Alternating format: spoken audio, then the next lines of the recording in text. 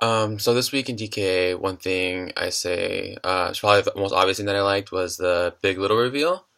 I'm really happy that I got paired with Selena. I think me and her go really well together, and I kind of knew it was her, to be honest. From the start, just because I feel like we clicked really well, and just like her clues, I knew she was trying to like tell me it was her.